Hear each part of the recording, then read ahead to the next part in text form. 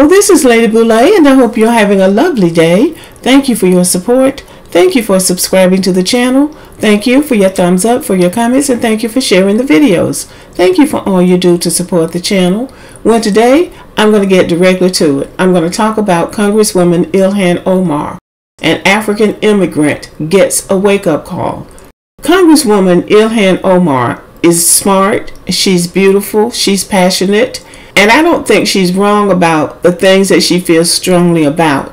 But I think that she goes about things wrong. See, it's a mistake when a lot of these black immigrants really buy into the propaganda that they get fed about America when they're in their homelands. It's the land of the free and the home of the brave. You have freedom of speech. You can say anything you want to say about anybody you want to say it about. You have freedom of religion. You can worship wherever you want to worship. It doesn't matter about your race. It doesn't matter if you don't have any money. Come to America. It's the most beautiful place to live on earth. They buy into the propaganda. And if a black American tries to pull their coattail and say, that's not real, don't believe in that, they'll turn on you because they want to believe the propaganda. Well, we would like to believe the propaganda too, but we know the reality. A few years ago, I was in a beauty supply store in Stone Mountain, Georgia, and a young Somali man was managing the store. And one day we were just talking, having pleasant conversation, and he was telling me how much he enjoyed living in America because he had come from a refugee camp in Kenya. And so he was just going on about being in America, and it didn't matter about your race, and it didn't matter about your religion, and everything was just perfect in America. I did not burst his bubble. I didn't say anything. My feeling has always been, if you stay here long enough, you'll find out for yourself. Now, the reason I made the reference to the young Somali man is because yesterday, after the Republicans kicked Congresswoman Ilhan Omar off that Foreign Relations Committee, she gave an impassioned speech in which she accused them of doing that to her because she's an immigrant from Africa and because of her religion, because she's African and a Muslim. So you don't have to tell them anything. If they stay here long enough, they'll find out for themselves. So if you are tempted to correct a black immigrant about what America is, don't risk making them turn on you because you try to correct them, even if you know you're right. Don't try to correct them. As the old folks used to say in my neighborhood, let the donkey kick them. So the donkey kicked Congresswoman Ilhan Omar. She got a swift kick in the you-know-where.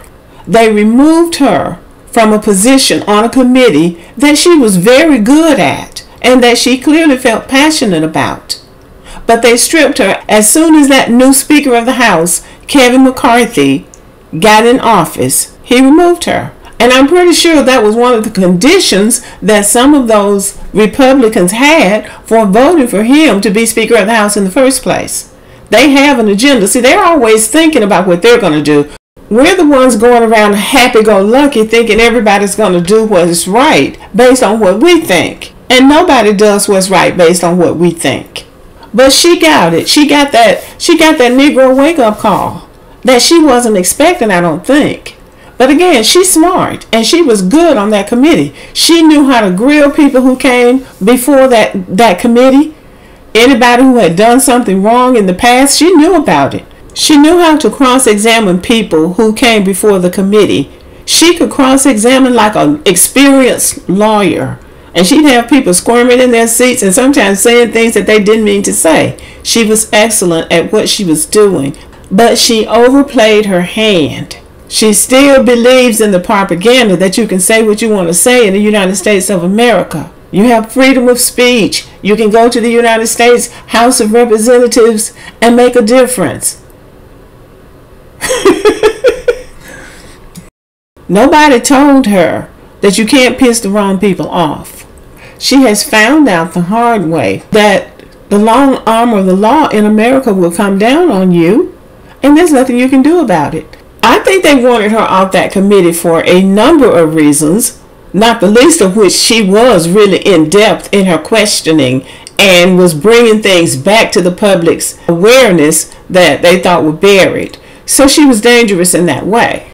She overplayed her hand, and she doesn't know when to back off and when to back up. She doesn't know when she's getting into dangerous territory. And by that I mean she doesn't know when somebody's getting ready to put a check on her.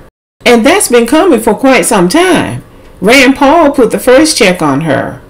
And she's defiant. And that's dangerous in American politics. Ilhan Omar is 1/4 of the quartet of noisy progressive women who call themselves the Squad. 3 of those people come from immigrant backgrounds, and only one is an American, and that is Black American Ayanna Pressley, who is a congresswoman from Boston. Now, these women want to shake things up. They want to change America. They have great ideas about how America ought to be run.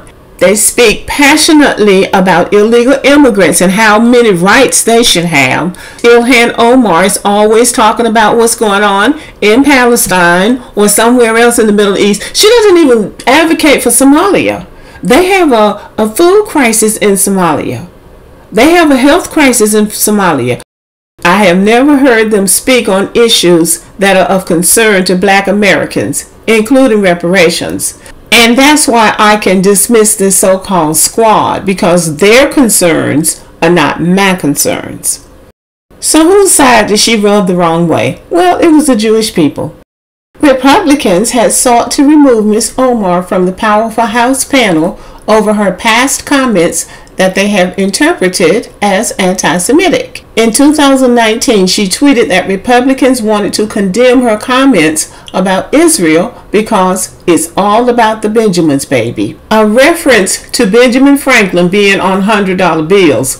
Ms. Omar later apologized for her remarks, but House Speaker Kevin McCarthy pressed for her removal nonetheless. Of course he did.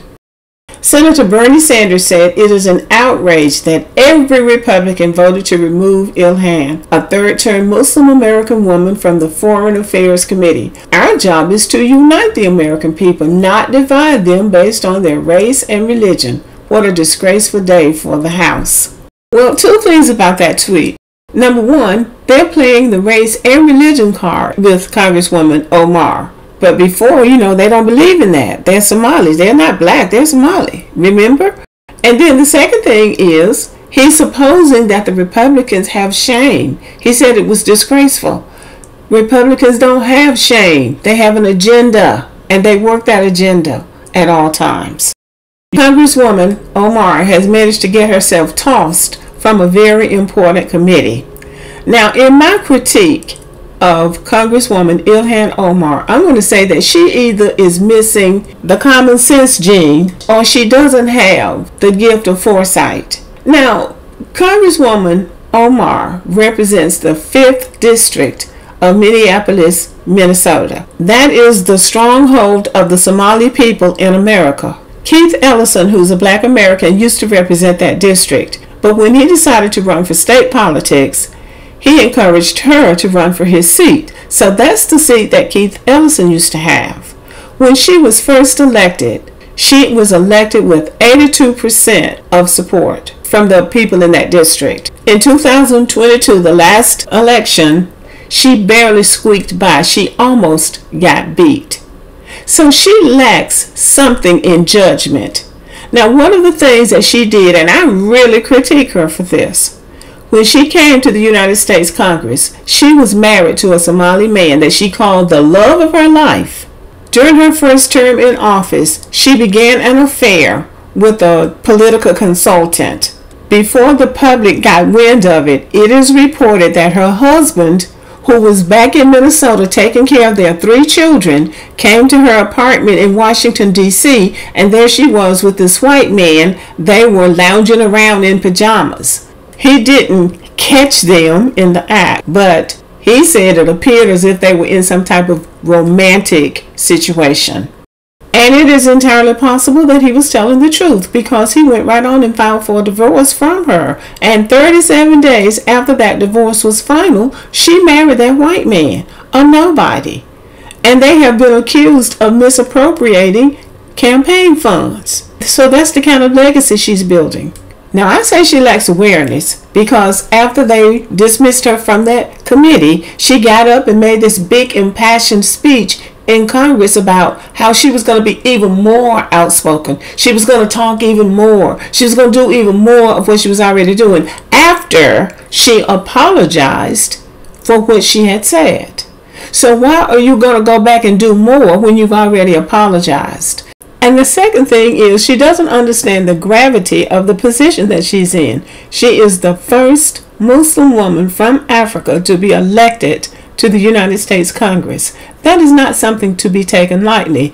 She should be, in my opinion, networking with people who can actually help her to affect what it is she's trying to get done. Not going up there fighting with people and running her mouth and making people mad who are in very powerful positions. So I don't think common sense is her strong point. Case in point, it appears that she has turned the Somali people against her. Last fall, just before the election, the Somalis had a concert with a Somali rapper.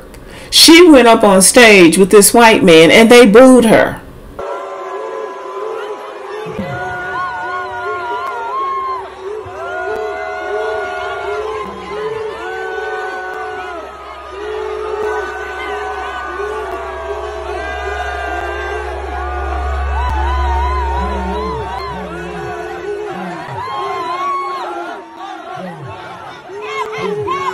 The headline said she was booed by 10,000 Somalis. Now that's how you know you've disappointed your people. She was elected to advocate for the interests of the people of the 5th District of Minneapolis, not to solve the problems in Israel, not to solve the problems of immigration at the border, not to solve the problems in Palestine. That doesn't mean she shouldn't be concerned about them and that she shouldn't network with other legislators to get bills passed on those people's behalf. But her primary responsibility is to the people of the 5th District of Minneapolis. And then it looks like they're just out there trying to get their name in the paper and trying to get on TV anyway.